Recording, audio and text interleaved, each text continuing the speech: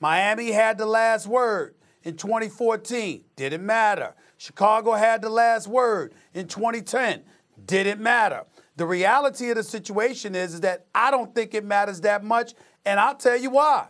If you're the Toronto Raptors and you need the last word, after you just won a championship with this dude and having him in your possession for a year, the fact that you need a meeting in order to convince him tells me that, it ain't enough. Because if I spend a year in a city and I'm the man and I win a championship and you can give me $50 million more than anybody else can, and by the way, keep in mind, he was in San Antonio. He gave up the potential of a Supermax deal at $221. He sacrificed $30 million. He goes to Toronto. Now you can make about $189.7.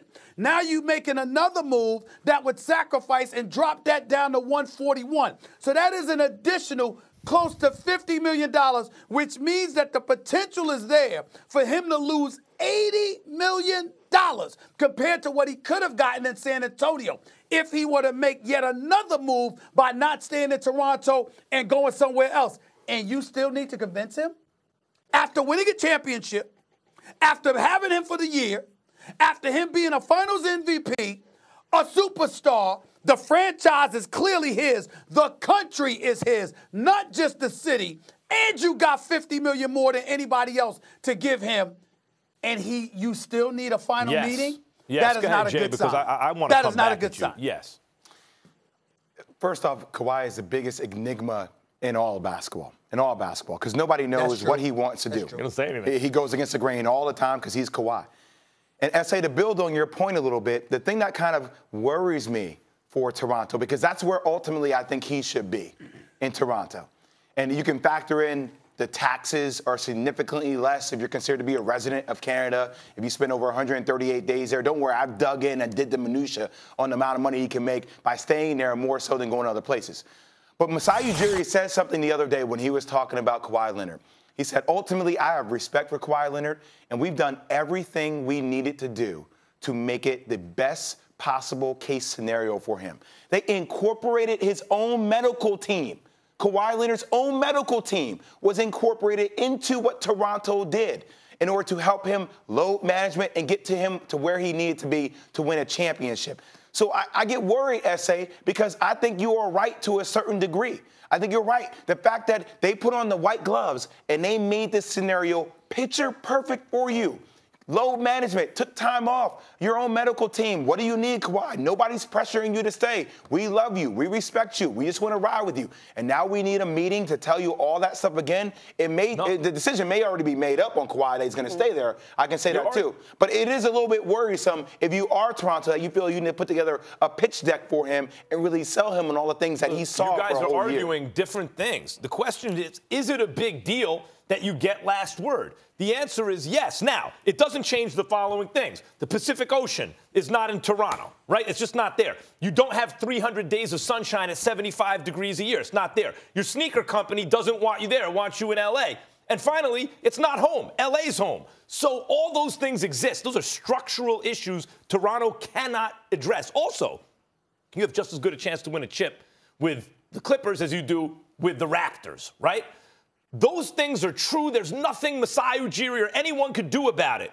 That doesn't change the fact that having last word is powerful. If his decision's made up, it doesn't matter already, right? Okay, no one knows. But let's assume it's not. I mean, that's the point of this conversation. We assume he has not 100% decided. Then the last word from the team that just did all those things you said, and it's Masai Ujiri doing the talking, that is a big deal to me. Well, Max, can I flip it on you hypothetically? Couldn't I say, okay, well, the last word, even though they're going to get last word, I already know where it is. Maybe I just want to see what everybody else is going to do. I already know where it is. I already know what my decision is. That's exactly where I was going. That's exactly where I was going, James, because my whole point is this. Max, hold on, Max.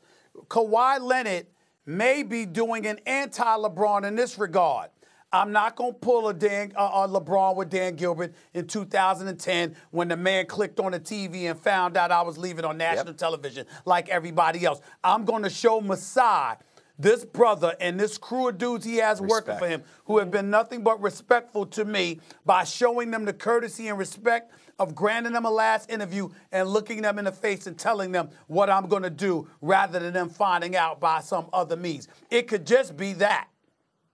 Yeah, well, listen, if his mind is made up, then of course there's no big deal. He's going to do what he's going to do. And the odds of changing his mind are much lower than if he still has an open mind. I'm assuming that he hasn't made a choice. If this is all just a dog and pony show, who cares? I'm assuming he hasn't made his choice. And here's even a different point. If you're Toronto, what position does that put you in? Like, how big of a deck do we need to build out for you, for Kawhi? Like, what else do we need to show you that we need to present to you in this last hour meeting that we're going to have to prove to you that we've done everything to keep you here?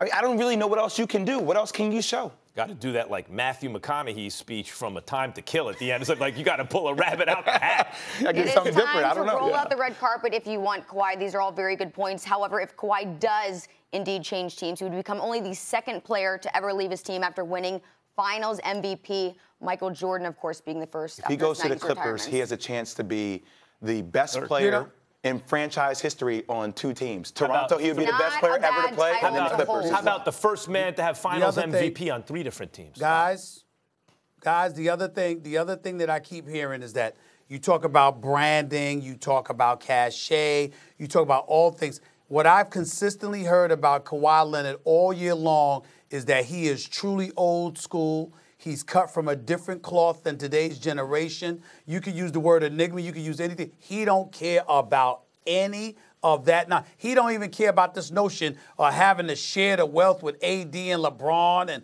all of this other stuff. Kawhi departed from San Antonio because he wants to be happy. So he knows he's going to be happy in L.A. The question is, does he know whether or not he's going to be happy in Toronto? Thank you so much for watching ESPN on YouTube. For more sports highlights and analysis, be sure to download the ESPN app. And for live streaming sports and premium content, subscribe to ESPN+.